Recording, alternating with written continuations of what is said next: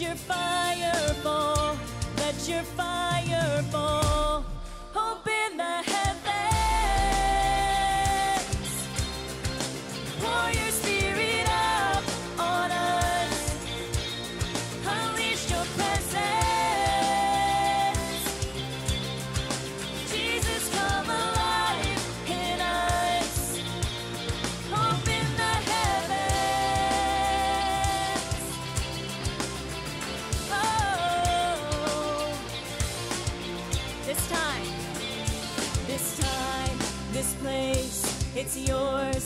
Unlock the gates and open up the doors. Let your kingdom come, let your will be done. Let your fire fall, let your fire fall. Open the heavens. Pour your spirit out on us. Unleash your presence. Oh Jesus, Jesus, come alive in us. Open the heavens. Open the heavens.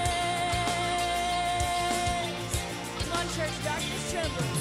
Darkness trembles, mountains shake. What was dead now comes awake. Every captive breaking free. Right now, right now, right now. Darkness trembles, mountains shake. Come on. What was dead now comes awake. Oh, every captive breaking free. Right now, right now, right now. Open the heavens. Pour your spirit up on us. Unleash your presence. Oh Jesus, Jesus, come alive in us. Open the heavens. Open the heavens. Open the heavens. Open the heavens. Open the heavens. Thank you, Jesus.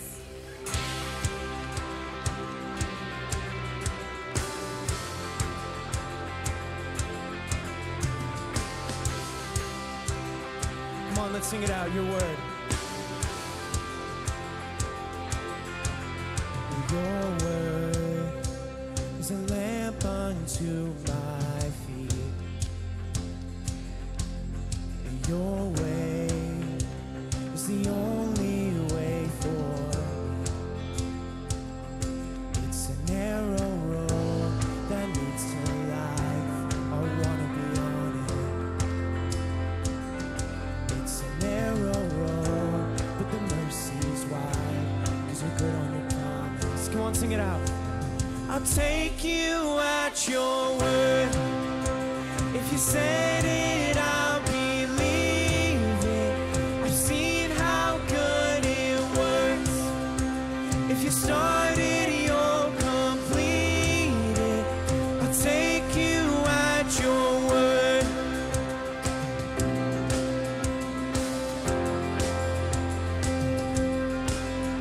You spoke, and the chaos fell in line. And I know, 'cause I've seen it in my life. It's a narrow road that leads to life. I wanna be on it. It's a narrow road, and the tide is high, but you parted the waters. I'll take you at your word. If you said it, I'll believe it. 'Cause I've seen how good it works. If you started, you'll complete it. I'll take you at your word. If you said it, I'll believe it.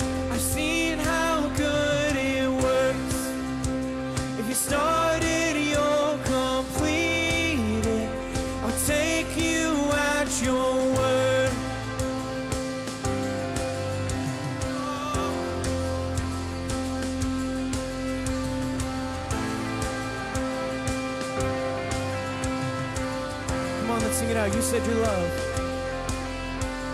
And you said your love will never give up. And you said your grace is always enough. And you said your heart would never forget or forsake me. And you said I'm saved, and you call me yours. And you said my future's full of your hope. And you've never failed, so I know that you'll never fail me. Come on, let's sing that out. And you said your love will never give up. And you said your grace is always enough. And you said your heart would never forget or forsake me. And you said I'm saved, you call me yours. You said my future's full of your hope.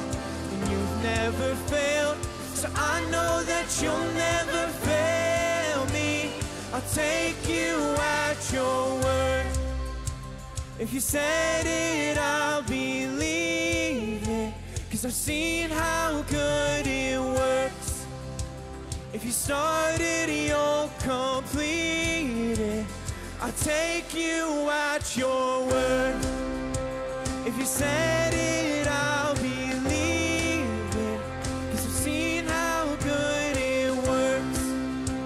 If you started, you'll complete it. I'll take you at your word, 'cause you're good on your promise. You're good on your promise.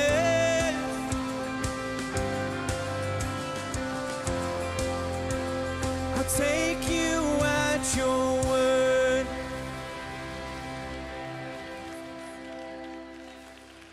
Yes, Father, we take you at your word. We stand on what you say, Lord.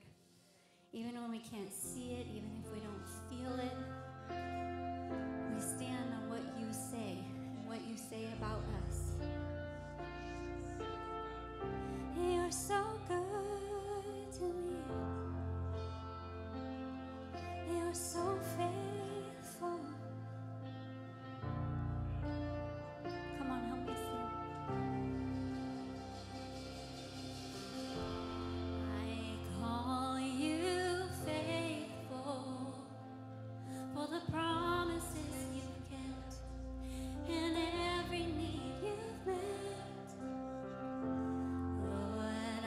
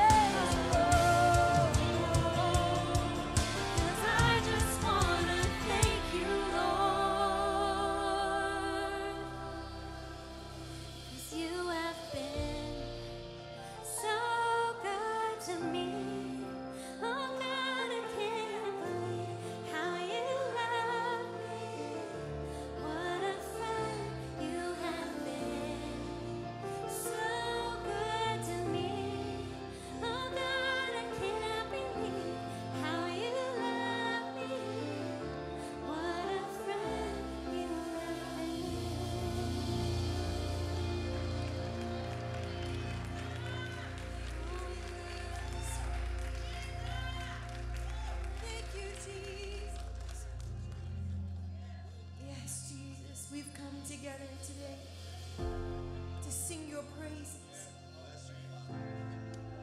to worship your wonderful name, Jesus. Come on, sing with me. I cast my mind to Calvary, where Jesus bled and died for me. I see his wounds, his hands, his feet, my Savior on that cursed tree.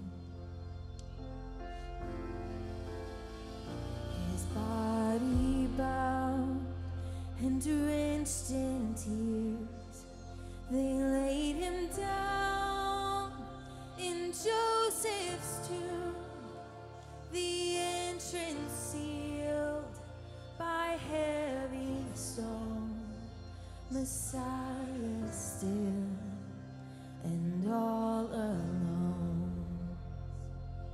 Come on, let's sing it together. Oh, praise the name of the Lord our God. Oh, praise his name forevermore. For endless days we will sing your praise, oh Lord our God.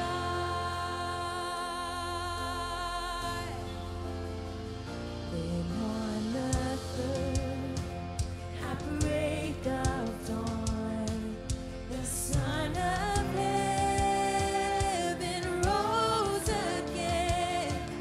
Oh, tremble death, where is your sting? The angels roar for Christ the King.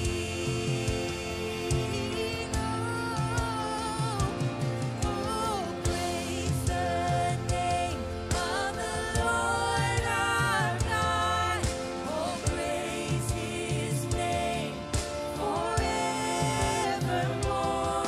For endless days we will sing your praise, oh Lord our God.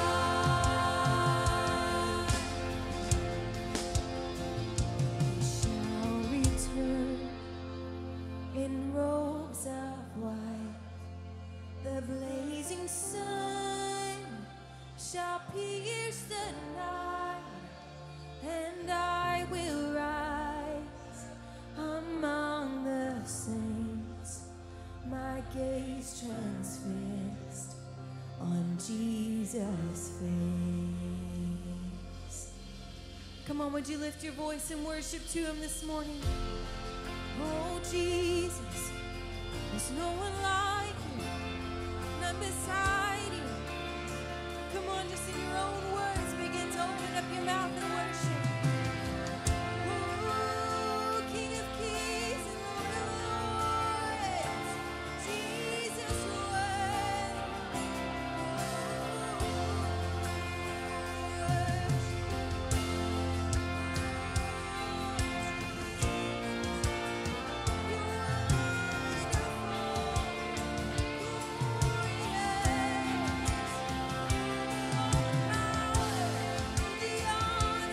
All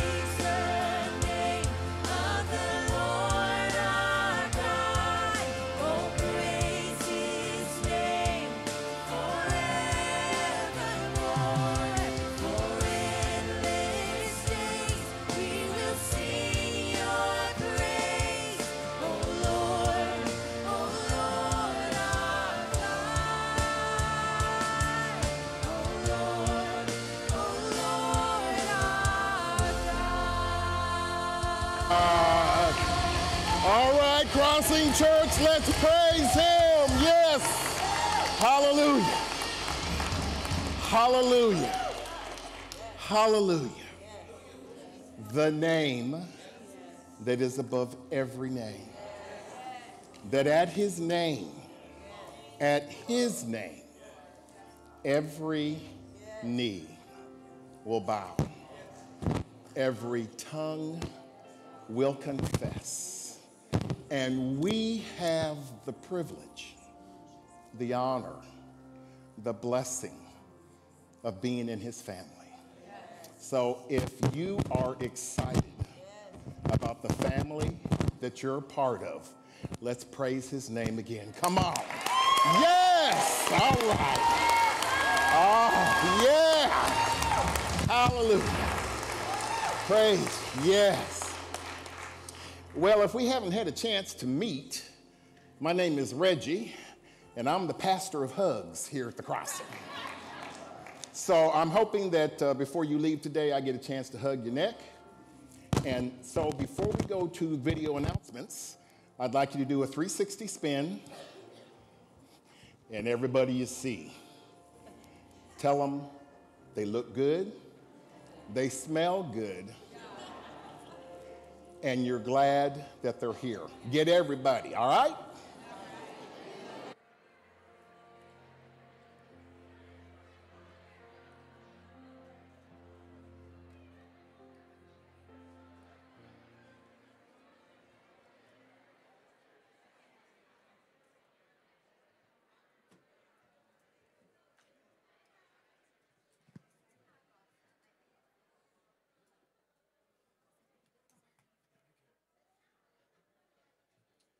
Welcome to the Crossing. We are so glad that you're here. I'm Andrew. And I'm Christian. And here are your video announcements.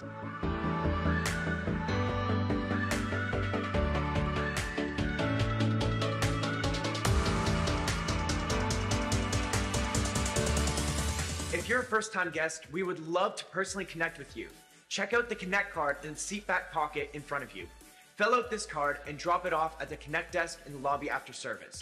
If you're joining us online, you can fill out the same Connect card at thecrossing.cc/connect. We'll reach out to you this week to help you find the best community for you. And speaking of community, today is Life Group Launch Sunday. At the Crossing, we believe life is meant to be lived in a local biblical community. So joining the Life Group is a great way to connect with others, grow in your faith, and experience the power of community. Finding a life group is easy. Following the service, you can meet with our life group leaders outside at the breezeway. They'll happily answer any questions and help you connect to a group. And if you are joining us in person, take the life group stamp card that can be found at any of our leaders' tables. Have 5 different leaders initial it and drop it off at the round tables to enter in a drawing for a chance to win a gift card. A gift card? A gift card. And if you're joining us online, head to thecrossing.cc/groups to find all of the life groups meeting this semester.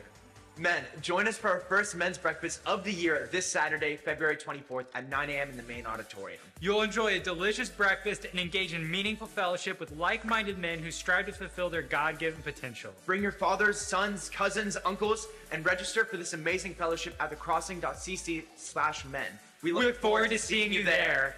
To stay up to date on everything that's going on here at The Crossing, you can like us on Facebook, follow us on Instagram, or download our Church Center app. Well, that's all that we have for you this morning. So let's stand to our feet and please help me welcome our senior pastor, Pastor Randy. Thank y'all. Thank y'all.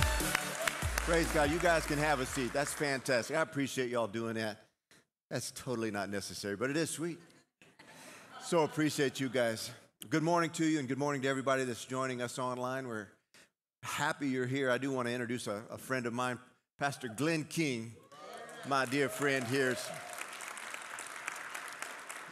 with us, and if I get in trouble and we got to pull in a substitute, Glenn's going to finish the message for us here. So we're so appreciative to Pastor Glenn, our sweet new friend Teresa too. Can we honor Teresa as well, man? Yes, precious Teresa there.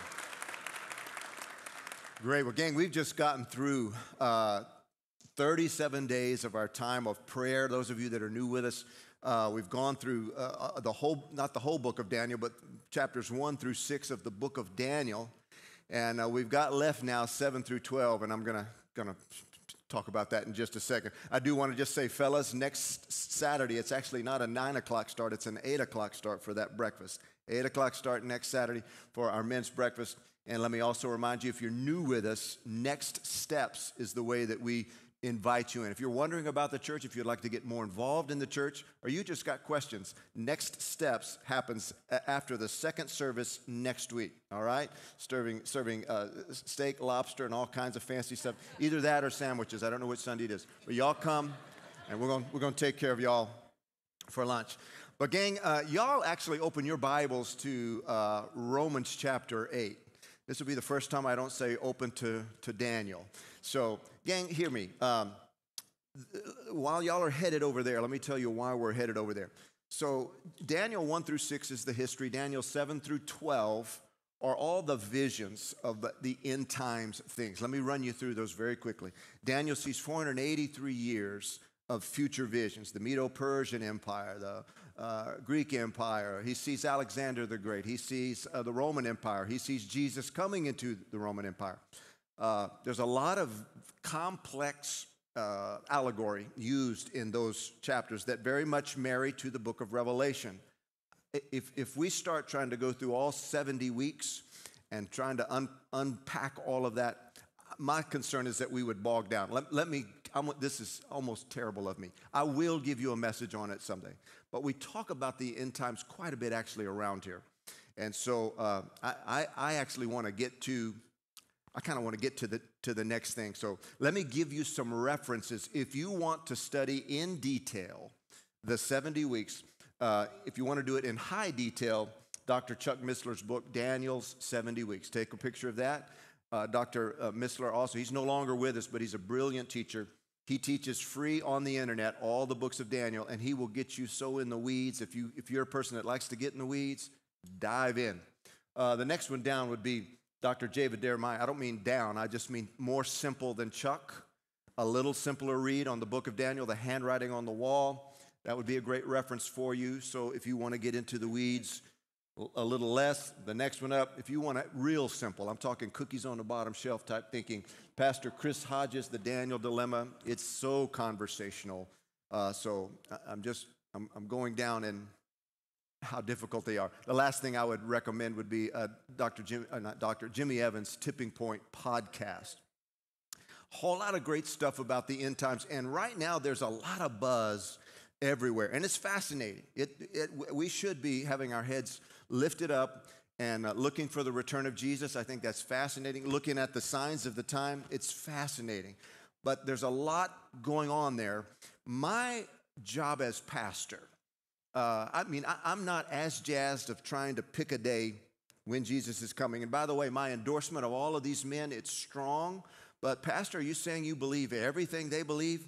There's a whole bunch of just prognosticating that it's not that I believe or disbelieve. I'm just kind of like, That's my response to a lot of it. It's like, that's an interesting take. If God would have wanted to make the return of Jesus crystal clear, he would have. And even Jesus, the disciple says, Jesus, give it to me straight. When are you coming back? And Jesus, the Son of God, said, I don't know. That's in God's hands. That's not for you to worry about. You guys go get filled with the Holy Spirit and get to work. So that's a bit of my take here. I'm going to keep you aware when we see signs of the times coming. And we do actually spend at least usually one series a year talking about the end times. So I'm sorry to disappoint. I know some of you are like, all right, now we're going to get to the Antichrist and 666, and I know, and I'm so sorry to disappoint. But I actually want to talk about, when I read through that, here's what I thought about.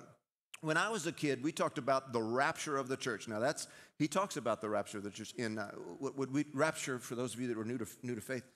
There's a place in Thessalonians where it talks about there's a catching away, meeting Christ in the air. And it's way beyond me explaining how's that going to happen. I don't know.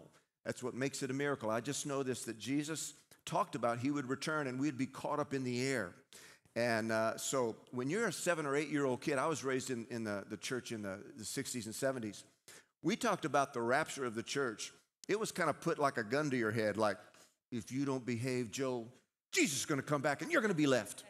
And man, when you're an 8-year-old kid, you're like, yeah, And so, and the church culture I was raised in, we hadn't figured out grace yet. And so everything was, if you sin one time, you're not going to go. And if he comes back and you're in one of those dirty, filthy movie houses, you're sure not going to go. He doesn't go in there. And so I lived in fear that when I went to bed at night, I was going to wake up, my parents were going to be gone, and I knew my brother would probably be with me. But I'm like, Larry, if I'm not going, he's not going. We'd be taking that second bus. But anyway, when we talk about end-time stuff, there's a certain fear that rises. And I lived in fear. I should have probably had counseling or drugs or meds or something, just from the amount of PTSD of just worrying every day of my childhood up through my teens, before I realized that I'm actually not holding on to my salvation by my behavior. God is holding on to me. And I was told that if you sin once, you lose your salvation. But if you repent real quick, then you're back saved again. But if you cuss on the highway, oh, you're out again. And if he comes right then, sorry. But if you repent real quick, boom. Well, man, I was having to keep a list of stuff. It's like, which ones have I repented from? And every night and every morning, God forgive me, God forgive me. If I forgot anything, just please, you remember it. Just trying to not get left behind. I want to tell you, first of all, the scripture tells us, we'll read it, you are saved completely. When you come to Christ, the Holy Spirit comes to live in you, and it's not a ginger, flimsy thing. The blood of Jesus didn't barely save you, like, oh, you're just a little better than you were. If the blood of bulls and goats could keep a Jewish guy saved, if you will, under the old covenant for a year, surely the blood of Jesus can do better than that. What I was raised in was not even as good as that. It was like, oh, you're in, you're out, you're in, you're out. So I'm going to help you. And if you say, Pastor, are you for sinning? No, that's not what I'm saying. I am saying this, that the blood of Jesus keeps you. He ever lives to make intercession for you. So I want to actually deal with something we all deal with in Romans 8, and that is this, fear and doubt. I lived in fear and doubt. Every time you would talk about the return of Jesus, everybody in my church was like, hallelujah, yeah. And I was like, maybe, hallelujah, maybe. Like, I'm going to be left, and the Antichrist is going to bring 666 on my head, and then the only way to get free of that is to have your head cut off. I mean, I lived in a lot of fear, and here was the fear. I'm not sure if I'm saved or not. I mean, it's all fun to talk about. If there wasn't some final accounting for your salvation, like you're actually going to give an account. Daniel, we looked at that, the great white throne judgment. We all are going to give an account. Man, that causes you to, that's for real, and I can't take that pressure off of you. We all will give an account. When you know, if you were going through college and you were going to school, but there was never a test, you wouldn't pay much attention in class. If you were practicing football, but there was never a Friday night where you were going to play a game, you wouldn't practice with a lot of intentionality. God knows how we're built. We are all going to give an account for our life. That causes us to walk a certain way. That's a fantastic thing. But here's the thing. Jude tells us this. Now to him who is able to keep us from falling and to stand you holy and blameless in the presence of God. Jesus is, you can't, in your straitjacket discipline, stand yourself holy before God, but he can. So I want to talk about this, and let me bump this a little bit. I actually withdrew from a denomination back when I first became the pastor of this church. One of the reasons was I wanted to ask questions in our group, and I would talk to individual pastors and say, I want to talk about this particular doctrine. And they would say, well, I have the same questions you do, but you don't dare raise that in one of our meetings. You don't ask questions. And in the group I was in, you were sort of shamed if you had questions about theology, about God. For crying out loud, he's invisible. I mean, that's got to raise some questions. I can't see him. I can't hear him audibly. He's not writing it on the wall like he did for Daniel. I can't have a question. And there was a culture, and some of you have been raised in church cultures where it was a shame for you to have a doubt or a question. And so you come in here and you fake it. Hallelujah, praise the Lord. But when your head hits the pillow at night, you've got these visitors, these doubts that are rising, but you feel like you should know better.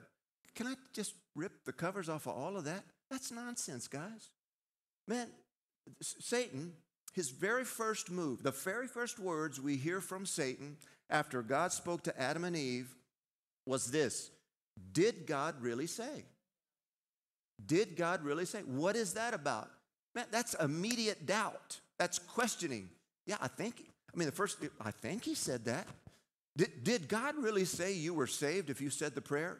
Well, I thought I said the prayer. Did I say the prayer wrong? All of a sudden, just with our basic salvation, we start to question. And if we don't understand how to answer those doubts, first of all, let me say this.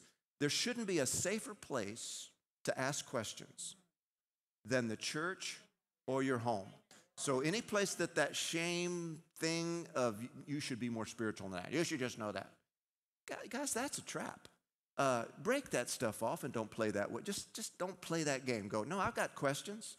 And man, if John the Baptist can doubt, John the Baptist was there when Jesus was baptized, and he heard God say, that is my boy, and in him I'm well pleased. He heard it. He saw a dove descending. Like he baptized him.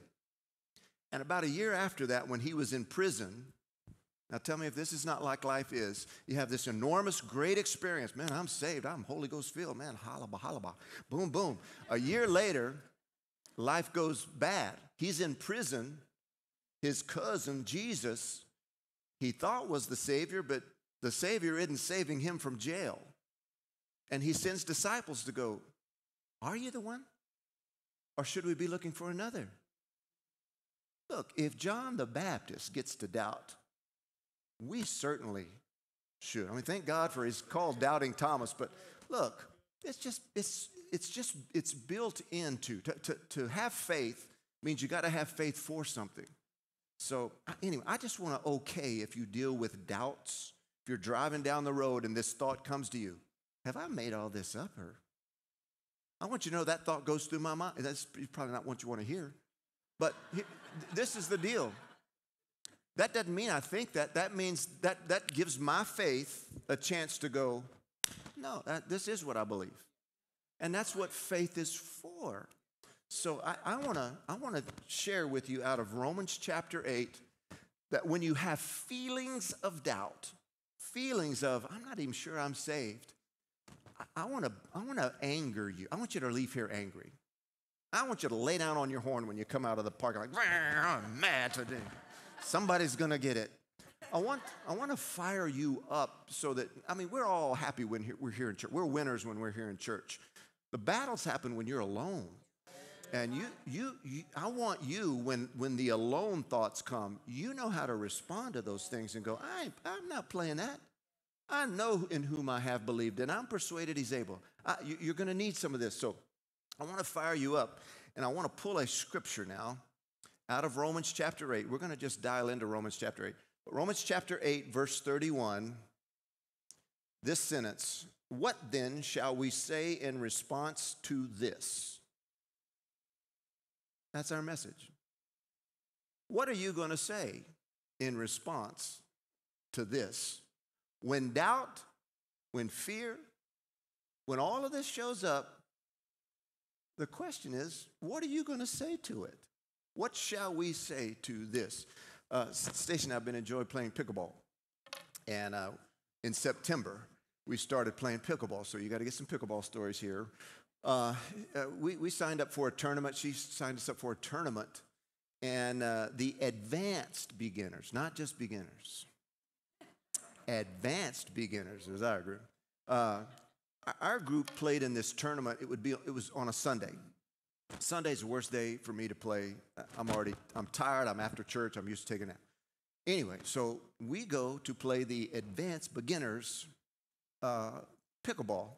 And when we get there, it was like Ma and Pa Kettle go to high school. I mean, the closest competitors to us were 30 years our junior. And we're like, Uh-oh. Um, And so we come in on our walkers, you know, and putting our teeth in like, let's play some pickleball. We're ready. And we do all right, man. We start batting it around. We got beat, but the team that actually won the thing, we got beat twice. They were good, strong, young, all that. And so we get down to the back end where we're actually still in it at the very end to play for third place. We'll get to first place, but third's good. We'll take third. So anyway, we're down to it. We got to win this game. And we watched the teams competing, and the team that we were going to end up playing, they were good. I mean, they were really good. And they had the young legs. They were both like 25-ish, all over the court. Great placement and the whole thing. And honestly, in my mind, I mean, we both kind of had the, okay, you know what? It is what it is. We're probably not going to win this thing. I mean, I was out there to have fun until it was all fun and games until we go up to the net to these 20-somethings, and they're precious, sweet. And we go up to the net to do the, hey, we're this. And these two youngsters, they look at us, and they looked at each other and went,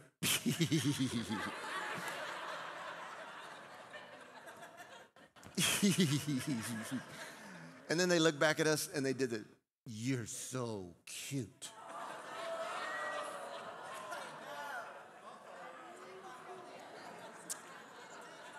Well, I was willing to play sweet until you went and did that. You know what I'm saying? I turned and looked at, we were like, we turned around and we did the, you know, you throw your paddle up like this and you act like you're saying something, whether you are or you're not. It looks intimidating to the other side. I usually ask Stacy what we're having for dinner or something, but anyway, it looks like we're walking back. And it affected us, I think, the same way. It was kind of like, did you just insult us? I mean, willing to be nice. Man, it was on. And this was what was happening inside of us. So what are you going to say in response to that? And the game was on. We did. We got out on them like 7-0. We jumped on them. And I get a thing in my face when I'm like, oh, I ain't playing. I mean, if I have to fist fight you, go to jail, this is going down right here. And Stacy's she's a beast out there. Anyway, we beat those children. So, I mean, it was like, it's like, we were like up 7-8 to nothing. It's like, no mercy, no mercy. Stomp on them, break that little neck. That's just you. Man, we put them away. Y'all go. It'd have probably been fine. But that little thing of, wait a minute, what was that? What are you going to say to this? When doubt and fear and all these little whispers, you can't let that go. There's folks in this room that you've been living, and I'm not saying this as a shame thing. I'm saying this is your day to say, I've had it with this. I've had it with this. I'm not going to live just because I don't feel loved of God has nothing to do with what's true. Just because our culture has exalted how you feel above what is true, we don't buy into that. We're from a kingdom. I don't buy that nonsense, and neither do you. And sometimes you got to go a little Medea on your feelings and kind of have something rev up to go, I ain't playing this. I'm not letting it slide. Are y'all tracking with? I'm not going to let this slide. And this is one of those. Now, there's some folks watching me online. You hear me. Right, you know, the word at the front of the year, and I tried to rev up a word like, we'll have more in 24 and all that. I couldn't find any cute sayings.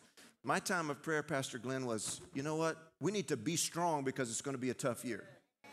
And my job is to prepare you. I mean, when we're fighting together, we're going to win. The devil isn't going to attack in here. You got no chance. He's going to catch you out by yourself and start dropping little thoughts and find places where you're hurt and find entry points. And he's messing with everybody. And you got to know how to answer. You've got to have a little bit of that. Then what are you going to let that stand, or are you going to speak back to it? Life and death are in the power of the tongue. And there are some feelings to just ignore, but there's some that you need to speak to and go, no, that's not how it's going to be. I'm going to speak with the word of God. Eve was tempted. Jesus, his first temptation, you are my son in whom I'm well pleased. The first thing Satan did is say, if you're the son of God, if you're the son. And you know what? Jesus said, I'm not letting that. What do you mean, if? God just said it. And he said, well, if you're the son of God, do something impressive. Do a miracle. And Jesus said, well, I could do it, but doing a miracle doesn't prove you're trying to get me to, here's what Satan does. Well, if you're a Christian, do something. Do something spectacular. Let's see your Christian stuff.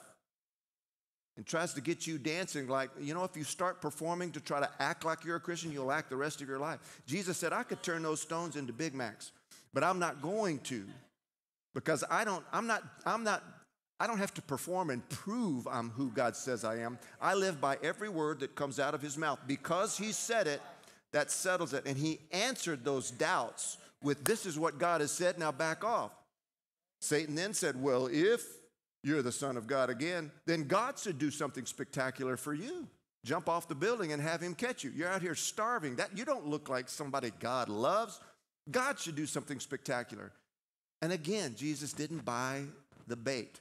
You're saved because you said yes to God, and the word of God says. Your feelings don't get to input it. Your circumstances don't get a voice in this. How bad things are, how good things are. Nothing gets a voice but the word of God. And you've got to be able to, when we answer this question, what shall we say in response to these things then? And Paul goes on, if God is for me, then it doesn't matter what's against me.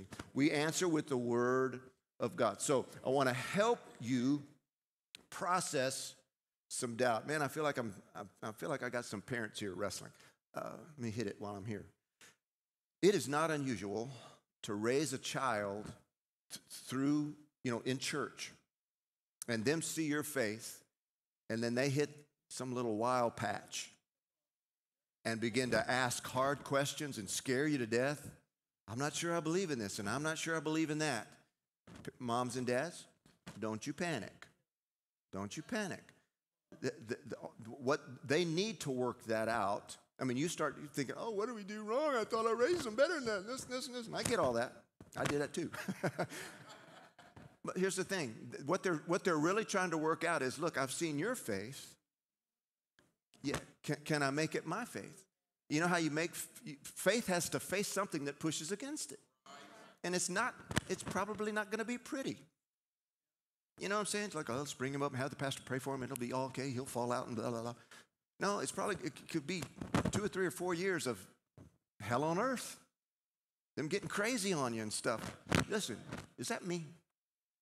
I can grab up. Yeah, there you go. Bring it. What a friend you have been. All right, we're getting loaded up back there. Let's give Phil a hand. Phil's looking all handsome.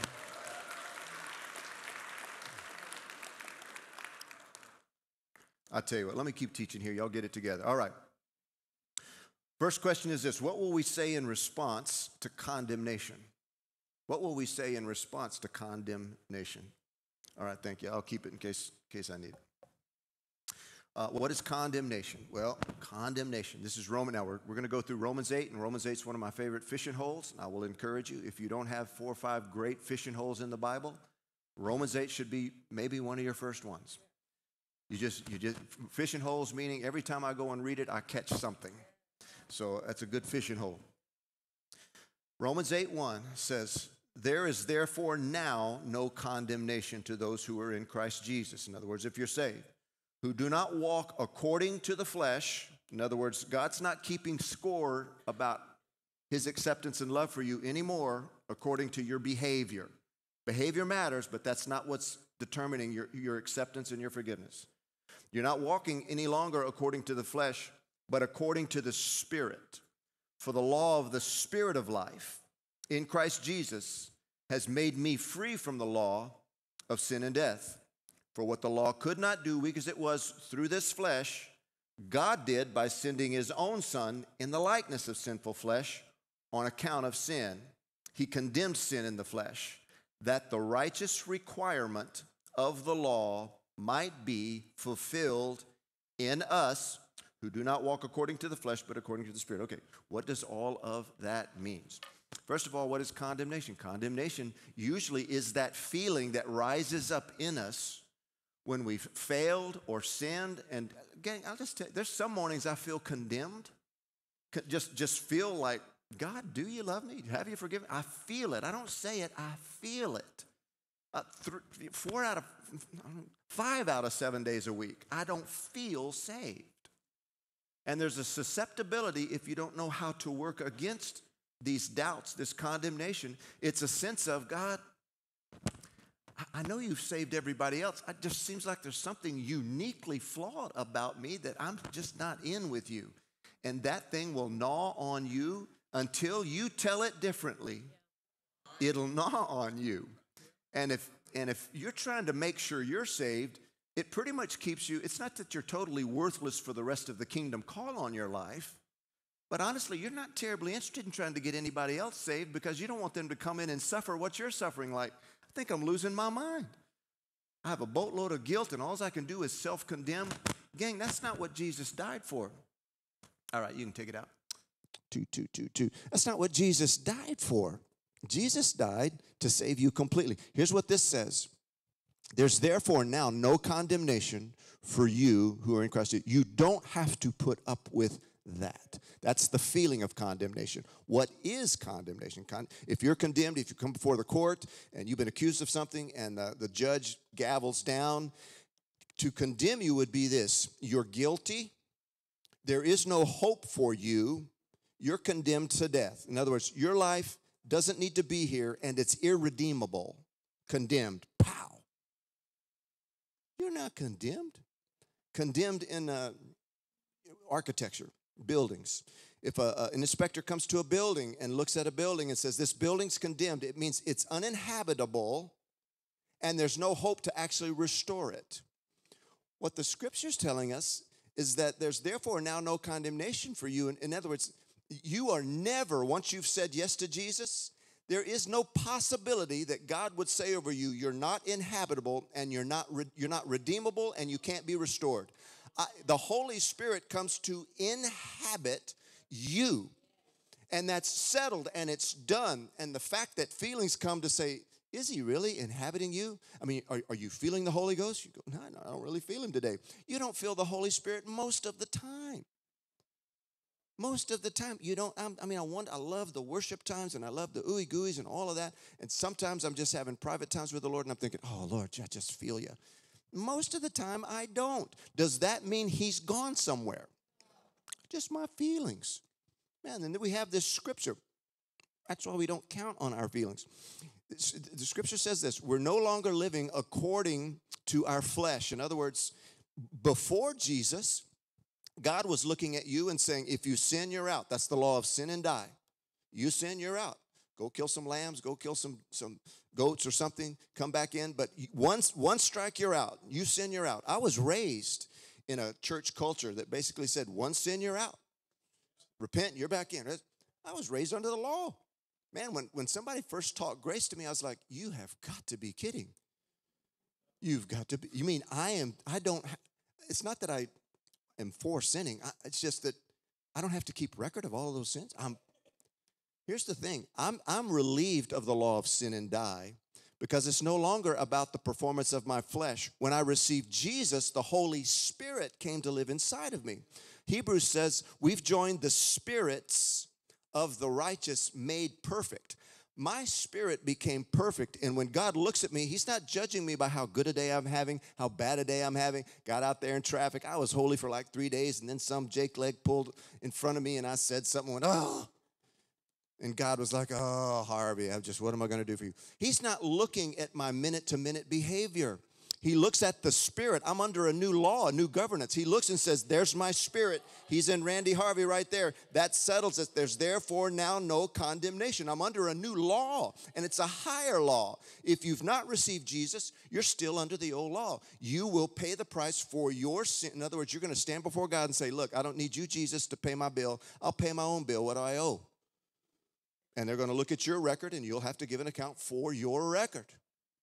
You'll be judged that way. But if you've received Jesus, he's not going to look at your record of rights and wrongs. He no longer counts your sins against you. He just says, you have my spirit, you're mine, come on in. That's how that works. Yeah, praise God for that. You are not uninhabitable. You're not uninhabitable and you're not unredeemable. And anytime you feel like that, here's the question. What are you going to say to that? Everybody here is going to feel it. Save 2 or 3 just super righteous, cagey old veterans. Other than you 3, everybody in here is going to at some point have those creepy feelings. And some of us, like me, have to deal with them all the time. I was raised in that culture. So for whatever reason, it's very natural. You know what? I just don't play anymore.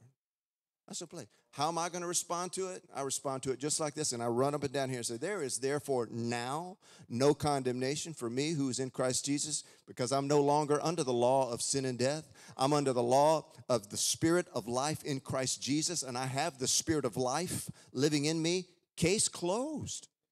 Just case closed. You've been bought with a price. In other words, you are the temple of the Holy Spirit. He has inhabited you. You're bought with a price. You don't even own you. So you are not only inhabited, but he inhabits and then begins reconstruction immediately upon taking residence. Have you noticed? Again, the original Chip and Joe, Holy Spirit comes in and starts renovating immediately your life. That's good news. When those feelings come, you quote this scripture right here. That's who you send to the door. There's therefore now no condemnation. Are y'all tracking with me? That's how you respond to that. Secondly, how do we respond to personal weaknesses? Personal weaknesses. Everybody in here has something. Everybody starts looking around. I always say this. Like, yeah, he's talking. I wish Bob was here because Bob's got some weaknesses. Pastor Randy's got weaknesses. Everybody in here has areas. Man, there's 25 things that you could list off, and I'd go, I'm golden. I'm killing it. But you could hit 1 or 2, and I'd go, ooh, those are rough areas for me. When we have weaknesses in our life, you know that Paul had a weakness, and he said, man, I've been praying, God, would you take this away? It was called a buffeting spirit. And he said, this buffeting spirit was given me, and I'm thinking, God, all these other areas, I'm golden, but I've got this one thing. Some think it was a physical ailment. We don't know. I'm glad we don't know, because it helps us all to know whatever yours is, that's it. It's a thorn in the flesh, and everybody has something where you go, man, I just keep being tempted here, or I failed here, or I said it again, or whatever. And it's the kind of thing, once again, that leaves opportunity for the enemy or just your own doubt. Sometimes the devil doesn't get involved. Look, I was so self-condemning for so many years, the devil took a vacation. I was like, I could beat myself up more than any demon he could send. And I thought it was holy. I thought, this is righteous. I'm so humble. No, it was dumb. It was not being educated to know, man, I am saved. I couldn't get to hell if I tried. How's that for some confidence? I know some of you just got rattled in your religiousness to go, hey, wait a minute, you got to be real careful. You know what? I've been careful for 60 some odd years, and I'm still careful. But here's what I know. I am not holding on to my salvation. It's holding on to me. And the Spirit of God has taken possession of me. And I want to show you here, when you're dealing with weaknesses, let's look here. This is Romans 8:26. You have the Holy Spirit of God. In the same way, the Holy Spirit helps our what?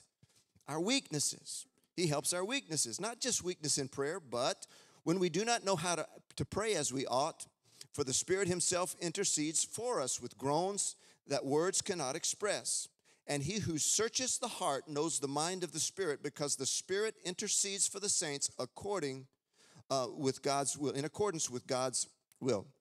Now, I know all of us, and there's many of us that have grown up charismatic or Pentecostal or whatever I was raised in, and I appreciate that we do sometimes use this scripture to say this is what praying in the Spirit is. It's the Holy Spirit when we don't have words or can't think of what to pray or don't know how to pray. He prays through us. And yes, that's true. That's a way. But gang, broaden out. The Holy Spirit, he's not just praying for you. Intercession does not mean that the Holy Spirit's before God right now while you're sitting here going, Harvey is such a knucklehead. We both know it. I've known it for years. You too, God. And I just don't know what to do with it. Could you please help him? That's not what the Holy Spirit is doing. Intercession, guys, if you're drowning in a pool, the lifeguard intercedes for you. He doesn't come to the edge of the pool and say, make positive confessions. Just confess it. It's not happening. Just say, this is not wet and I'm not drowning. Hallelujah. Just say that. Oh, Lord, help him not to drown. Oh, it's looking awful out there. Just confess. Confess Isaiah there. When you go through the waters, won't be fire, you won't be burned. When you go through the waters, you won't drown. Just say that. Just confess. That's not what he's doing. He dives in, and my brother was a lifeguard, and he used to, big old Larry, and he used to love to tell me that when they train you, if the person that's fighting, if they fight you, knock them out. Punch them in the mouth, knock them out so you can get them to safety. Intercession isn't just the Holy Spirit going, oh, Lord, please help him. He's crazy. The Holy Spirit is God Almighty. He is God the Holy Spirit. He's the enforcer. He's the enforcer of the will of God. He's aligning us with the will of God. Let me read the rest of this, and it'll make some sense to you as to what the work of the Holy Spirit is. Many of you have this verse on your refrigerator. It says, and we know that all things work together for the good for those who love God, who have been called according to his purpose. That's a wonderful scripture. Does it just happen? Does that just happen? And we know God causes all things to work together for good for those who love God, those who are called according to his purpose. Is it just a floating scripture? Is that working for you? Gang, it happens because of the previous verse. Because the Holy Spirit knows how to make things work together. And he's not just praying for you, he's interceding. If you need saving, he saves. If there's a bully fighting you, my brother also was a big bully. And nobody touched Randy Harvey in high school, not because they didn't want to or because I didn't probably deserve it, but my brother was bigger than everybody. And they knew my brother would intercede and go, you better back it down. The Holy Spirit in intercession is not just praying. He is bringing things in accordance to the will of God. He's the enforcer. And it's harder to get out of line than you think. I'm gonna help you with this in just a second. For those whom God foreknew, he also predestined to be conformed to the likeness of his Son, that he might be the firstborn among many brethren. Those whom he predestined, he called. Those he called, he justified. In other words, made them to look like Jesus. You are justified, and whom he justified, he glorified. There's a lot of cool stuff right there. And every person who's received Jesus has now been given a predestination to look like Jesus. Right? So most of us read that and we think, oh, I got to work harder. Got to read my Bible. Got to pray. Got to fast. Oh, I hate fasting. I got to be like Jesus. I mean, have at it. And I did it for years. You're going to look about that much more like Jesus by your straitjacket disciplines. You can't look like Jesus if you try. Without the Holy Spirit directing this, he's not just praying for you, and he's not just praying in tongues through you. He's got a whole lot of authority over the house that he lives in. And he's moving it forward. Yes, you can cooperate or not cooperate. That's true. You can drag this out. I mean, the Holy Spirit comes and say, look, we can do this the easy way or we can do it the hard way. It's up to you. But we're going to get it done. It's going to happen. You're going to look like Jesus because I bought you. You don't own the deed to this thing. We're going to get this done. So you've been predestined to look like Jesus. This is good news. It's good to know that salvation isn't some flimsy something. That God was like, no, I know what I'm doing. And some of y'all are going to take a lot of work, and I know what I'm getting into. Some of y'all are a messy job, but we're going to get the job done. All right. Be encouraged. You're predestined to look like Jesus, whom he predestined, he called. In other words, there's a call of God on your life. The Holy Spirit knows that's the will of God, so he's determined to get it done. Kicking and screaming, or we can do it the easy way. Just submit. Whom he called, he justified. You're justified. He convinces you that you're more righteous than you think you are. He convicts the world of sin so that we can get saved. Convicts us of righteousness. What does that mean? It actually means convinces you you're right with God. Come on, let's get on with it. And that the world is defeated. Gang, when I was about 25 years old, and this is when Glenn and I knew each other first, every prophet that got around said, you're going to pastor, you're going to be a pastor. Stacey will tell you, Glenn, I can't tell you, not only did I not want to be pastor, I aggressively despised the idea of being a pastor. I mean, it's one thing to not want it. It's another thing to go. I mean, I was like full-on Jonah. Like, let the Ninevites fend for themselves. I'm going this way. And I meant it. The idea of pastor as a career, I thought, oh, that's awful. I'm going to starve to death and be poor and, 2 hubcaps be gone all the time, 4 different. It's like, this is awful. And I'm going to be like Lauren. I'm going to be a pilot. That's what I thought. That's a respectable career. And fly airplanes and, wear the uniform, have the hot wife and all that. Just which I already got that. And smoking one. But money, vacations, and retirement, and man. And gang, I tried. I left ministry, Glenn, 2.5 years of misery. And every door nothing would. Here's the thing. I'm just going to shoot straight with you and make it. I'm going to help you, some of you young people. Just go with whatever God's called you to do. Because he will shut doors that you can't get open. And he will open doors that won't shut. And every door I tried to go through was just like, pow. And not just like pap. It was like, pow. And there's scripture in Hebrews 12 that talks about the discipline of the Lord, and we think of being spanked or whatever there. It's the power of a father to take your life, and he's not waiting on you to mess it up. A good father will say, look here, Joe, we're not going to do this, and we are going to do that. Do you understand me? My dad asked me I don't think he ever asked me a question. Would you like to do this, son? My dad didn't ever. He was Warden L.D. Harvey. And my opinion wasn't even, it's like, no, this is what you're going to do. We're doing it. Get on with it. And now I thought he was rough, but the truth is, my earthly dad, but more than that, my heavenly Father and the Holy Spirit knew how to close doors so that I would come back. It says here, he prays he knows what the will of the Father is. He's not trying to figure that out. He knows it. And when he gets you as an assignment, it's just best to surrender and go with it. 2.5 years of misery. Right now, I drive to work. And I can't tell you how many times I've said, God, thank you that you didn't let me go my way.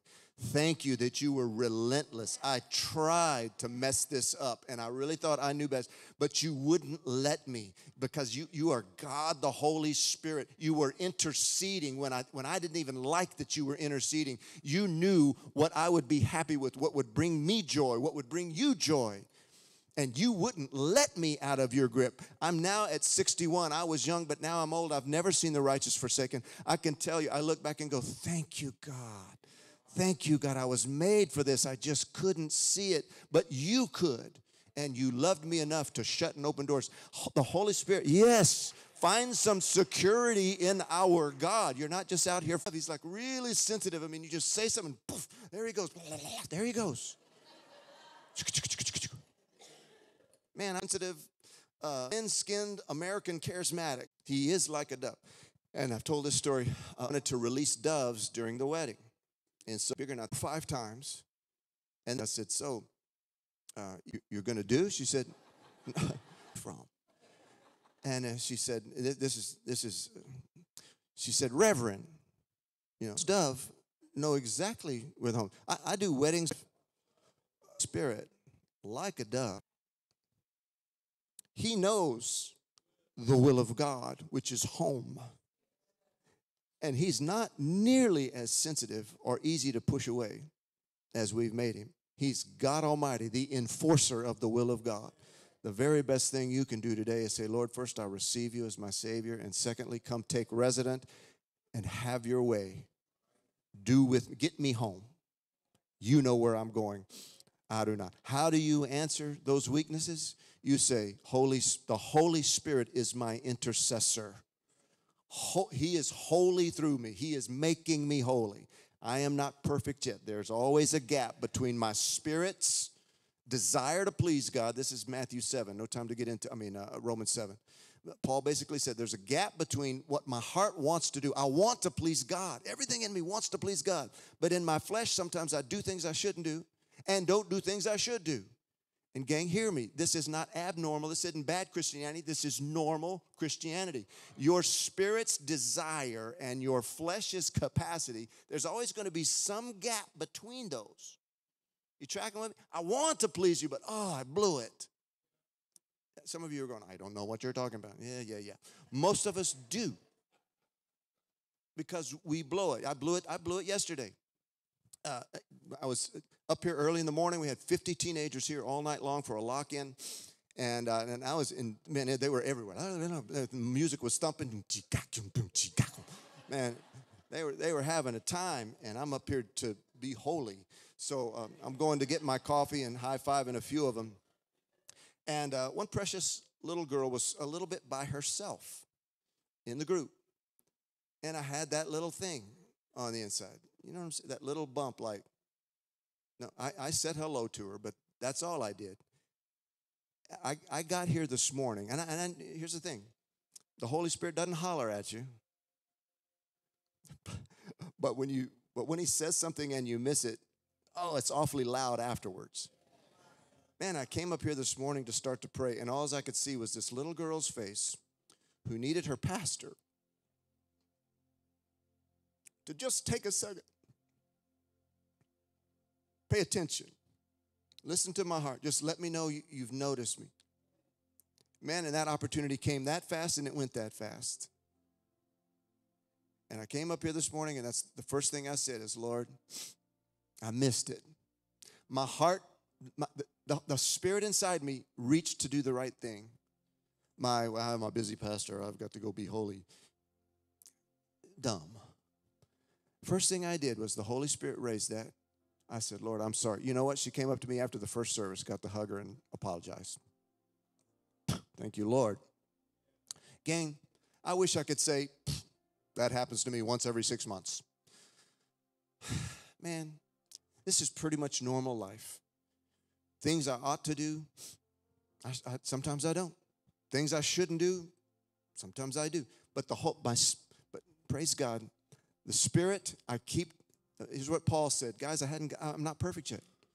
After 30 years, he wrote that, by the way. 30 years. He's built churches and written the Gospels. And after 30 years, he says, guys, I'm writing actually way out in front of where I'm actually living. There's a gap between where my spirit is longing to be and my flesh catching up. That gap is an opportunity for doubt and condemnation.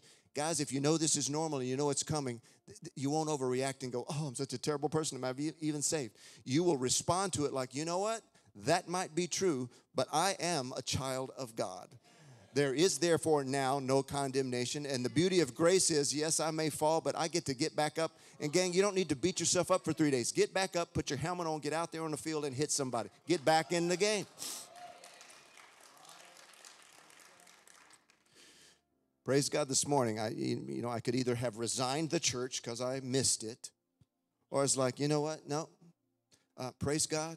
The Holy Spirit's here interceding for me. There's going to be a bunch of other opportunities for me, and I'm just going to keep on going. Now, I wish I could say it was prettier than what I just described. This is pretty much, I think this is pretty good Christian living. You're going to hit some and miss some. That sounds like a cop-out. I'm not saying sin just to sin. I'm just saying your spirit's going to be a few steps ahead of your flesh's compliance. And you're going to always be working on. And the two of those things are always going to be at war. That's the Bible. Galatians and Romans, they're at war. Don't overreact to that like you're a terrible person. Send something to the door. Send the Holy Spirit to the Holy Spirit, would you answer that? Would you just go tell that condemnation? Would you strengthen me for what I need today? Hallelujah. I got way more message than we got time. What will we say in response to accusations? Romans 8:34. Who will bring a charge against those whom God has chosen? What are you going to say to that? Here's what you answer. It's God who justifies. It's God who, I don't justify myself. Who is the one that condemns? What do you answer to that? Christ Jesus, who died, more than that, was raised to life, is at the right hand of the Father. He is also interceding for me. God, the Holy Spirit, is interceding for you, and I described intercession. Jesus ever lives to make intercession for you. He's interceding. No, he's not going to, oh, please, Father, please. He's not. He's using all of heaven's authority and power to see to it that you're aligned with his will. And we're all kind of little knuckleheads. Pastor, what if I make a mistake? What if I don't do the perfect will of God? Some of you are in the trap of, if I make one mistake, I'm going to blow the will of God. Don't be insulted by what I'm going to say. Stupid is built into the plan. There's a little give on each side. You know what I'm saying? It's like when there's going to be cost overruns, we already know. And some of us maybe a little more. The Holy Spirit's not going, God, didn't see that one coming. I can't fix that. You've messed this up. You are not in the perfect will of God. No, He's the only one that knows that. Guys, you're not holding on to God. He's holding on to you. And we're not out here fighting an enemy just, if God is actually for us, and He is, it doesn't matter what's against us. You're in the position of strength. We've somehow been convinced we're not. And I'm trying to tell you, not just when we're in church and we're all rah-rah, but when you're by yourself, something needs to rise up to go, yeah, I am not putting it up with these emotions, with these suggestions, whether they're the devil or my mother-in-law or myself. I'm not saying go and fight your mother-in-law. Scratch that. That was bad. Take that one off. Don't go fight people. But don't let things just sit there and assume they're right because you feel it. What are you going to say to these things in response? No, again, look, Holy Ghost Medea, you say something. Don't let it sit there. Oh, my goodness. Okay, last one. In response to perilous circumstances, some people have horrible things happen. Bad things happen to good people. Good things happen to bad people. And it's a natural thing to go, man, if God loved me, why is this happening to me?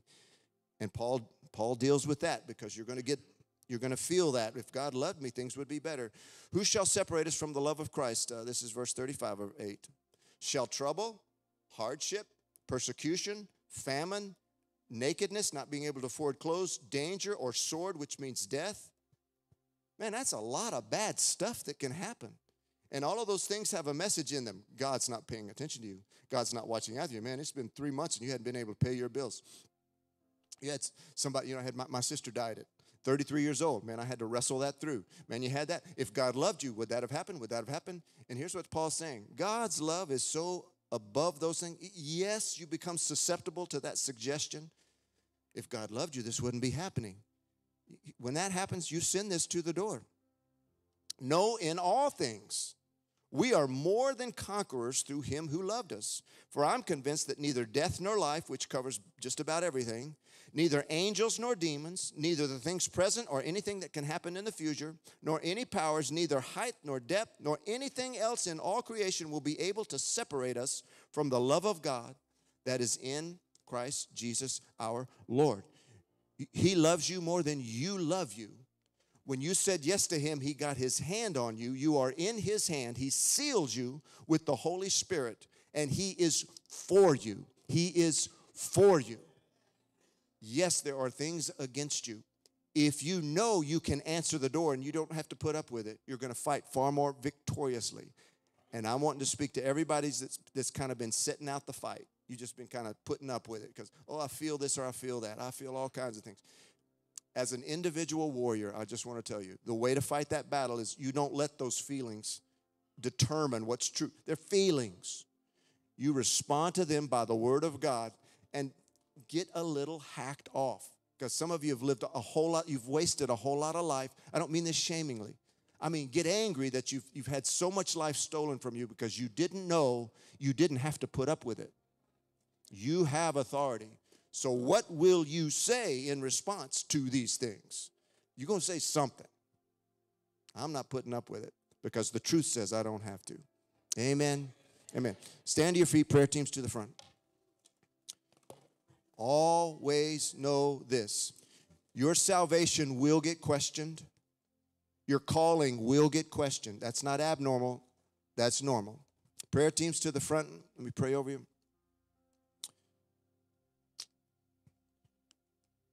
How many of you saw the Super Bowl last week? I'm sorry, Joe. I'm praying for you. Christian McCaffrey, running back. He's a great running back. I'll tell you why. A little football talk, and then I'll let you go. Earl Campbell, all these guys. A great running back, when he gets the football, he won't go down with the first contact. There's a bunch of running backs that you're never going to know their names because the first guy that hits them in the backfield, their first contact, they just drop and go down. You'll never know their names, unless you're a Cowboy fan. But now this is what, when you watch Christian McCaffrey last week, and God can speak to you while you're watching the Super Bowl. Man, the first guy to hit him, he would take that contact and keep on running. He bounce off of it. Another one. It takes 6 or 8 guys to get that guy on the ground. Earl Campbell, even something beyond that. Earl was something. Gang, here's what I want you to know. Biblically, both in Genesis and with Jesus, first contact that's going to come to you is Satan getting you to doubt. That's the first contact. If you fall there, you're pretty much done. You're built to endure that first hit and keep on running. You have to respond to it, though. You have to respond. Don't you go down with that football. Football means you got saved, and now you're running your race. The first thing that's going to hit you is doubt, and you're going to have to learn to respond to it. And you can't come running to the pastor. Just come to church, and you don't have to fake it. All right, I've preached enough. Let's pray, and then if you need prayer, we'll bring you up here. Father, in the name of Jesus, I thank you for every person in here, that your Spirit is moving and you are speaking to us. Right now, if you do not know Jesus, then there's nothing that I've said that actually applies to you, but it could if you'll receive Jesus as your Savior. This is no flimsy thing and no light decision. This is you opening up to the true owner of your life. Jesus' blood purchased our lives, and he's actually the rightful owner. When you surrender and say, God, take my life, he takes you, and the Holy Spirit comes to bring you home. You're an orphan at heart, and there's a holy homesickness that says, I've got to find my dad. I can't seem to find it. That's that emptiness. And today, the way you get that filled is by receiving Jesus as your Savior and surrendering your life to him, the rightful owner to your life. If that's you, and you already know something's burning in your heart, repeat this prayer and mean it. Let's all pray it together. Heavenly Father, I'm a sinner, and I've sinned against you, and I'm fully responsible. Please forgive me. I believe Jesus Christ is the Son of God. He lived for me.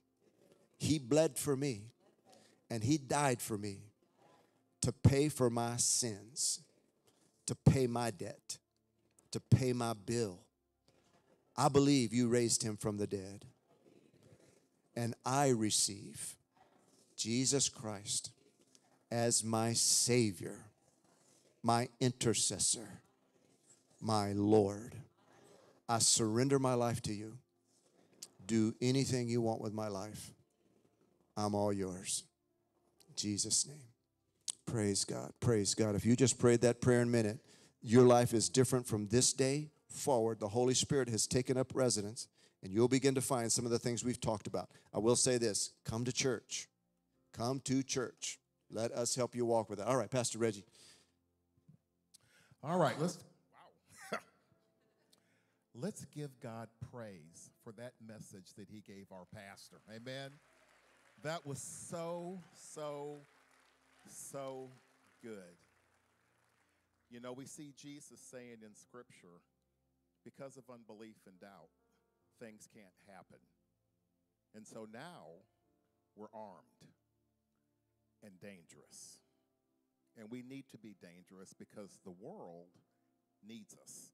We are the plan. We are the plan. Amen? All right. If you accepted Jesus for the first time, here's a Connect card. What I'd like you to do is fill it out and take it to the Connect desk that's in the foyer. If you have prayer requests, fill it out, and we will call you because we want to come alongside you. You've already heard that we've got an event this weekend, the men's breakfast, 8 o'clock, and we've got the next steps. Both of those events you can register for online. Now, our final act of worship is our tithes and offerings. And we know that God has said that he would supply our every need. Does everybody understand what every means? Every need. And so what I'd like to do is pray over your tithes and offerings, and you can give them in the white boxes in the back of the room, or there's some text up on the screen. So Father, in Jesus' name, we are so grateful and thankful that you give us our daily bread. And out of our gratitude and thankfulness, we return part of that to you. Father, we thank you that you have blessed every household in this place, the households that are listening online, because you care about every detail of our life. So, Father, in Jesus' name, thank you for loving us so much that you sent your Son and you've promised to meet our every need. And so, in Jesus' name, the entire church said, amen, amen. So, life group launch outside. These people up here want to pray with you. If you've had a doubt, if you've had a place of unbelief, come up here and let them agree with you, because there's power in agreement. Some of you are a prayer away from turning something around in your life, because God watches over his word to perform it. So have an amazing day. Come up front for prayer and enjoy yourself out front. Amen.